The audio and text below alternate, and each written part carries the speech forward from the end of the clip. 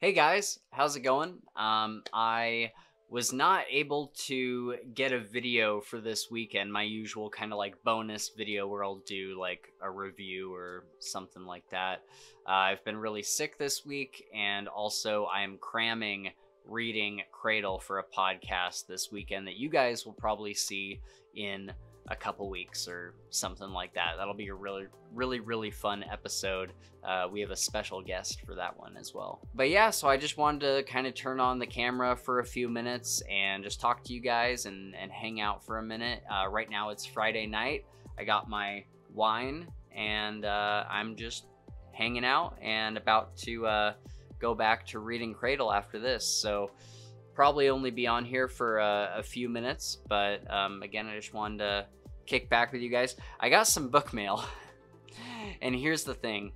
I feel like a complete tool because I had, opened up my camera on my laptop and I thought that I hit record, and I'm just talking to the camera, just going on, and I'm like opening up the package and everything, and then I looked back at the app on my laptop and realized that I was not recording. So I sincerely considered, like, do I put it back in the packaging and just reopen it for the video, or what do I do? But I feel like that would be kind of disingenuous and just too much work. No, this is a quick video. The sad part is that it came in like this really nice wrapping, and I'll show you what it is, but yeah, that was kind of sad. So that would have been, I thought it was kind of fun opening it on camera, but now it's here in the open. We'll get into that in a minute. But yeah, anyway, I just wanted to kind of make a video where I'm just hanging out and there's not a lot of like editing that I have to do later, and I'm just kind of talking to the camera and catching up with you guys. If you guys like this kind of video where it's just me hanging out and talking, no big production, no green screen behind me, just kind of hanging out and chatting about whatever I read this week or whatever, definitely let me know, because I'll do more of these if you guys like them, and maybe do some live streams in the future. Maybe that's what these can turn into.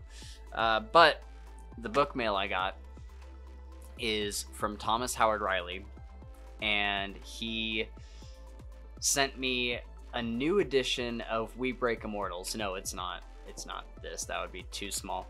But that's the map. This is part of the map. If I remember correctly, this is the like zoomed in part of the map. My mic is in the way, but yeah. So those came with it. It came in, this is what I was talking about. It came in like this really nice wrapping, like this really silky, I'm not even sure what you would call this, but it's just like this silk wrap that was all like tied around it. And Thomas, you used too many knots. I had to untie like 7 knots. I'm like, okay, at what point do I just break out the scissors? You know what I mean? Come on. But no, he sent me the hardcover of We Break Immortals, and this is a new version, and basically, from what I understand, he got a new editor and went through his books and re-edited them to get all the spelling errors and stuff out of there. And that was something that I had mentioned in my review, was that the old edition, it had all these spelling errors, and it seemed like maybe they were almost done by like autocorrect or something, because it was words like instead of something being not, it would instead be now. And it just seems like something, the computer would just mess up doing from time to time. And it wasn't a big deal at all. I mentioned it in my review, but at the same time, it was like you still know exactly what the sentence was trying to say. So, but I do appreciate the effort of, seeing that was an issue, however small, and be like, you know what, I'm gonna go back through this. I'm gonna make a new edition that clears all that up. get some fresh eyes on it with a new editor, and you know, put out this new version. And I think that really says a lot about how, you know, dedicated he is to this series and his books in general, his writing. So yeah, it doesn't, you know, I have my ARC edition here. Sorry, I'm not, there we go. So this is the ARC, my paperback ARC, and then this is the, let's see, there we go. This is the hardcover up here, and you can tell a difference between the two covers. The ARC is a lot darker. I don't know if you can see it on camera, but the ARC is a lot darker. I never really noticed that before. That's so interesting. The new hardcover, it has such a clearer image on the cover. I think it looks really, really nice. God, I love this cover so much. If you haven't read We Break Immortals, you absolutely should. It's a big boy. It's really thick. Took me a long time to get through. I think that most people will probably read it probably as quickly as you would read like a John Gwynne book or something like that, or maybe like one of the bigger Wheel of Time books. For me, I don't read physically a lot, and this is only available in physical, so it took me a few months to get through it. But anyways, yeah, I know it's a big book, but it's got a really fantastic story. I'll link my review for it up there, whatever side of the screen that it's on. And yeah, it's got a great story, great characters, amazing magic system, very much like a Sanderson magic system. But if you feel like you can't commit to a big book like this, he just put out a prequel novella that doesn't have the same characters, but it's in the same world, and you will get a very clear idea of his kind of writing style and see if it's something that you like, and see if you like, you know, kind of his world building and his characters. And he does explain the magic system, which helps going into We Break Immortals, because it kind of takes a while to learn the fundamentals of the magic system in the bigger book. Thomas, thank you for sending me that. That's awesome. I think it's also signed. Is it signed? I asked him to sign it. Let's see. Oh shit, there we go. Oh, that's very nice. Thank you so much for your support. You shall have no trouble stopping any doors with this. I hope you keep reading, Spencer. Thomas Howard Riley. Ooh, I almost knocked my wine over. There we go. There we go.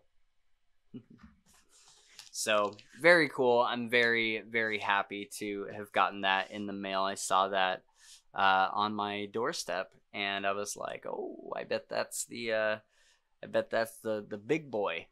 So, thank you, Thomas, for sending that my way. I'm going to put that up on my BookTube kind of community shelf, or not BookTube, book Twitter community shelf. I have one up there with We Men of Ash and Shadow and Bonds of Chaos by Zach Argyle.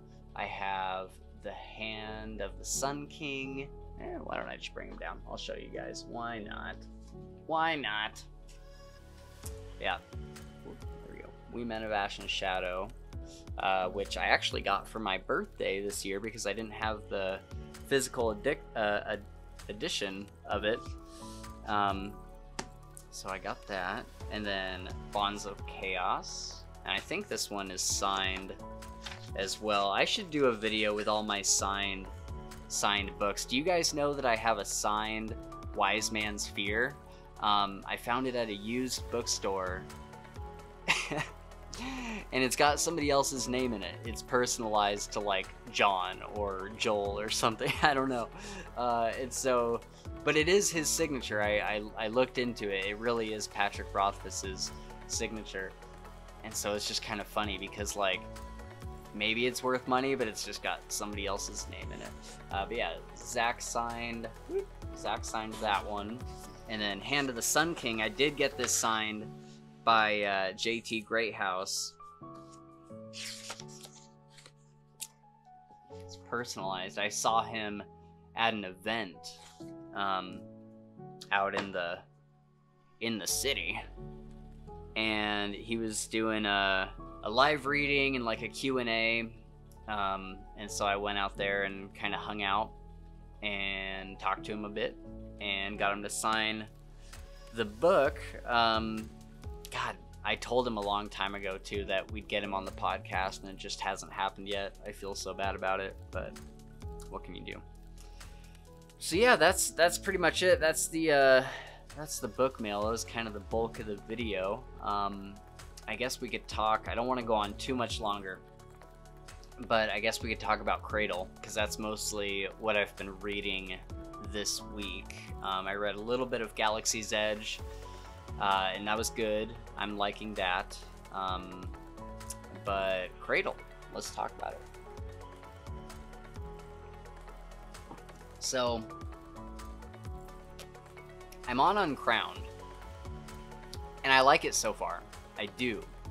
But there's also some things that just aren't quite clicking with me. Like, it'll never be in like my top, probably not even like my top 20 favorite series. There is the thing that is keeping me hooked is it shows you just enough of what the end game could be, and kind of like what like the large scale conflict is. And I'm really into that, and so I really want to see where it goes and how big and how epic it gets. But all the small scale stuff is just driving me nuts. I think that Lyndon is probably one of the worst protagonists ever. And it's funny because I sound like I'm contradicting myself. I do like the series. I am enjoying it. I really am. But I think that Lyndon is just one of the worst protagonists I've ever read. Because he's only focused on one thing. He's just focused on the advancement. And I'm not going to get into spoilers or anything, but he's just focused on advancing and kind of leveling up in this magic system they have in the series. And you know, he does have friends, but they're all like work friends, you know. Like if you have a bunch of friends and the only thing you guys do is play soccer, and every time you hang out you talk about soccer, every time you hang out you try to like practice soccer and get better and better and better, but you guys never go and see a movie together, you never hang out and you know, just talk on the phone about life or, you know, whatever. Are they really your friends? Do they really like, I mean, yeah, I mean, they're your friends, but are they close friends? I wouldn't say so. And so the only relationships he has in this series are revolved around this kind of magic system and leveling up, and that's like the most important thing to him. And even in the book that I'm on right now, one of the characters asks Lyndon, you know, do you have any hobbies? What do you like to do? And he's like, well, I like to do magic. And she's like, okay, but like, what else do you like to do? He's like, magic. I just like to get better at it. And it's just like, God, what a just boring character. Oh my God, he's so boring. But it is like the side characters that are entertaining, and Lyndon is almost like basic protagonist placeholder character. I don't know. I'm just like, I just don't understand the idea behind this character, and I wish that I did, because a lot of people like him. A lot of people like this series. And again, I like the series. I'm enjoying it. But God, how do you guys like Lyndon? Like, he is just the worst. Oh my God. So yeah, that's kind of how I'm feeling about Cradle right now. And yeah, I'm in book 7, and I think I'm just about wrapped up with it, and I gotta finish book 8 for the podcast in 2 days. So I'm gonna be cramming that tonight as I play some Fallout or something. And speaking of video games, we could talk about some video games I've been playing. Gabe and I have been playing Borderlands 3, and I had never played that game before.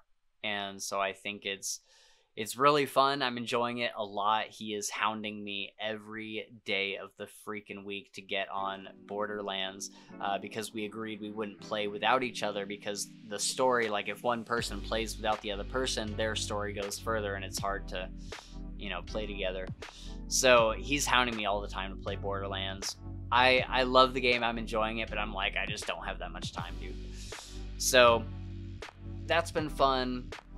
What else have I been playing? Oh, Mafia 1, the definitive edition. They took Mafia 1 and 2 and they gave it a complete remaster. It might even, Mafia 1 might even be a remake. I'm not sure. Like, it's from the ground up, it looks beautiful. And Mafia 1 came out on the original Xbox, and that's why I never played it, because by the time I got into the Mafia games, when I started playing Mafia 2, Mafia 1 was already way aged out. Like, the original game does not look good. And so playing it this time around, I'm like, oh my gosh, this is gorgeous. I love the story. I love everything about it. It's so good. And yeah, I'm just enjoying it a lot. I'm having a great time with Mafia 1. But it is a game where, like, you can't really have a whole lot else going on. Like Fallout, I can throw that on. I don't really need to listen to the side quests and the dialogue and stuff, even though, like, I should, but like, you can easily play that game without having to worry too much about the dialogue. But Mafia, it's like watching a movie. Like, you have to pay attention to the story, otherwise you're not gonna know what the hell's going on. So that's a game where, you know, as I've been sick this week and just not feeling like doing anything else, just kind of playing some Mafia and hanging out and whatnot. So that's been great.